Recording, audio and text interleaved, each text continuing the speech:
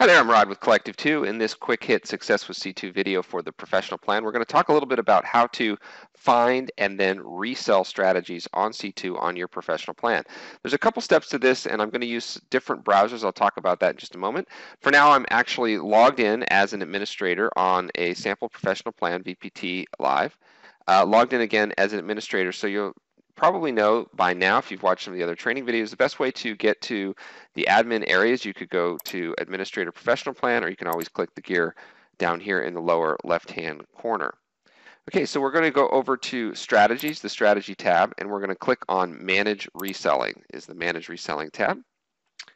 And this is where we're actually able to find strategies on Collective 2 and bring them over to our professional plan, rename them, and mark them up. We'll go back to the screen in just a little bit, but first, it's important to understand how to actually research and find strategies that you might want to consider making available on your professional plan. We call this reselling.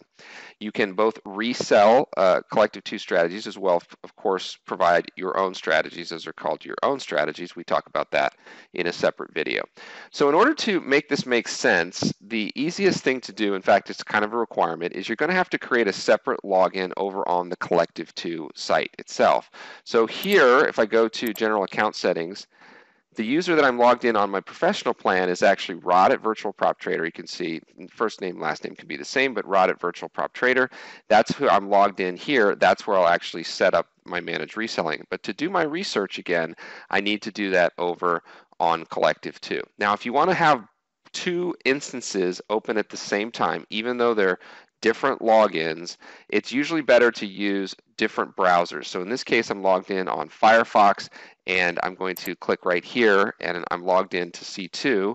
Again, let's look at this, Rod Casilli logged in over here, but here I have a different email address, Rod at Collective 2. So the email address is the key account for this. Now, in order to keep both browsers open, as I mentioned, this is in Chrome, and then over here, I'm in Firefox. You do not have to, of course, do the research and have both browsers open at the same time, but if you're in Chrome in two different accounts, it can sometimes get a little convoluted, even though, again, they're two different accounts. So I'm going to use Chrome for my research on Collective 2, and again, I am logged in on my ProPlan using Firefox.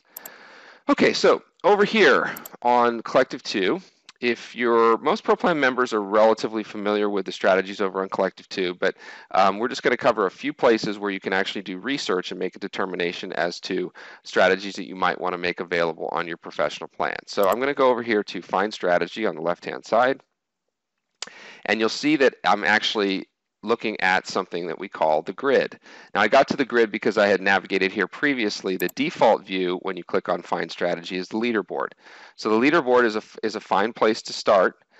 This is an algorithm that we run that determines the strategies to show here on the leaderboard. And you can look at the various columns. You can sort by columns in terms of the starting unit size, the amount of money that the monthly subscription charge. We have a thing called the Heart Attack Index, and you can sort by performance in terms of worst drawdown or cumulative return. You also see that it defaults to all right here, and if I wanted to look for just strategies that were futures, I could do that. If I want to do a little bit of a deeper dive, we have what's called the grid. The grid is like an Excel column and row view, which has a variety of different factors and statistics that you can look at. I won't read them all here, but you can see, the age. Sometimes you might want to find a strategy that has more than 1 year of trade history. You'd put in 365 days or the amount of trades that it's done. You may or may not have, depending on the browser, a scroll bar here at the top. A little hint is to actually just click on the area, and then you can hit your right or left arrow, hopefully on a desktop. You want to be doing this on a desktop, so you can go over and see all the various columns that are available here. So this is another way that you can search for. Again, you have filters here. You could look for strategies that only trade stocks. You look for strategies that only trade options, and then you can put in the various criteria that we want here, which is the grid. The portfolio builder is probably not a great research tool in order to find strategies that you want to resell, but you're welcome to click on the portfolio builder and see about combining potential strategies that you might want to offer on your site. Okay, so research using the leaderboard. You can do research using the grid. And we have one other tool that's hidden. It requires a little bit of programming knowledge, but it's good if you have maybe a developer on your staff, or if you're aware of how to do some relatively simple queries. You're going to come to develop, and you're going to go to Explorer right here. And this is the C2 Explorer. And we have a variety of different queries here, like who trades Facebook, and it'll show you the queries that are available for who trades Facebook. And you can make sense of these queries, and then if you wanted to find strategy to trade Apple or a particular symbol, you could do that. You can spend a little time. There's full documentation for the C2 Explorer. That's another way. And then the final suggestion is we've made some enhancements to the search itself. So now you could actually come up to the search, which is always persistent in the top of the page here, and you could just type in gold. And you can see that we have lists for strategies. So strategies that trade gold, I'm going to click on that. And now I have all these strategies that trade gold. We're going to be using similar criteria that you would see on the leaderboard in terms of the strategies that are going to default, of course, are ones that are performing well or at least have positive cumulative return. I could come up here and put in oil. I'll do a search for oil. And again, there's strategies that trade oil.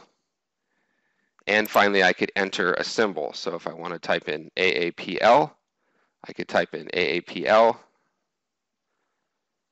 and type that. And let's see if that brings back a list of strategies to trade Apple. Oh, here we go. These are strategies to trade Apple. Instead of the list view, it's showing up right here in the search view right there. All right.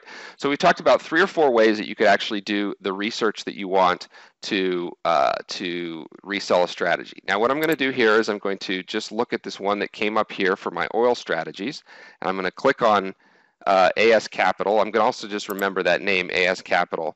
But the better thing to do is always to just have the strategy ID. The strategy ID, if you're not familiar with it, it's right here next to the strategy whenever you're on, it's the 9-digit number whenever you're next to a strategy. I'm going to go and just copy this right here for demonstration purposes and see if I can actually resell this on my site. So I'm going to go ahead and copy that. Now I'm going to switch back to my professional plan. I'm just going to click on the logo to take me to the leaderboard there, and again I'm going to click on my gear to get back to my area here. I'm going to select manage reselling, and remember I have in the clipboard the strategy ID. I'm going to search for that strategy ID, and this is very important.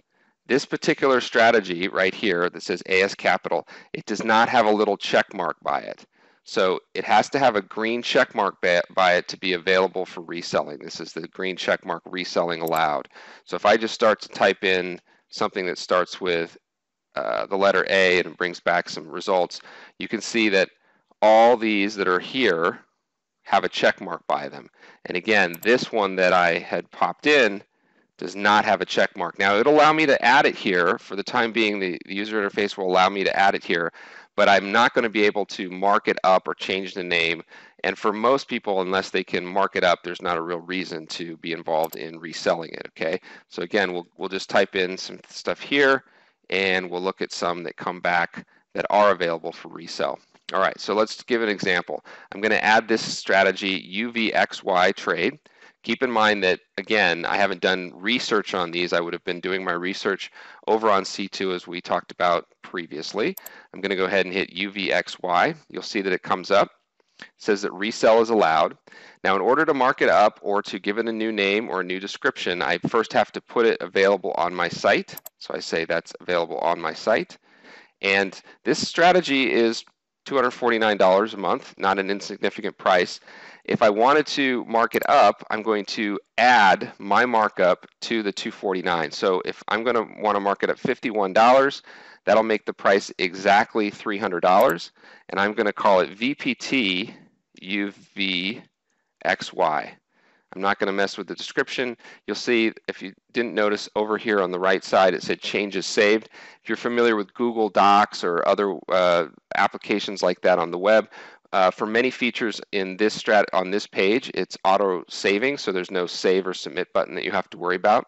So I've now added UVXY trade to my site. I've marked it up by $51, so what I should see is that this is $300 when I go to my site. Let's go ahead and select that, and sure enough, there it is, VPT UVXY for $300 per month. If I click on the actual strategy, you'll see that it automatically updates with the price here, and it's now available for resale.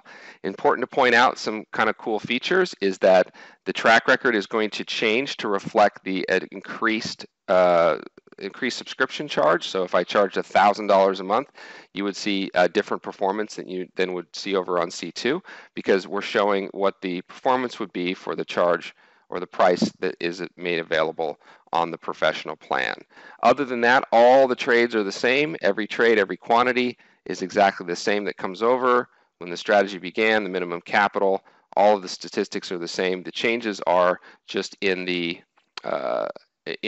performance graph based on the amount of the markup, and of course the name and the price. All right, so that's about a real recap of how you can do resale. So you're going to go to the strategy selection and then the manage reselling, but you're also going to have to go over and have an account on Collective 2 to do your research. Hopefully that's helpful. You can find out more information about reselling by typing in reselling or resell for ProPlan in the help desk if you'd like to find out more information.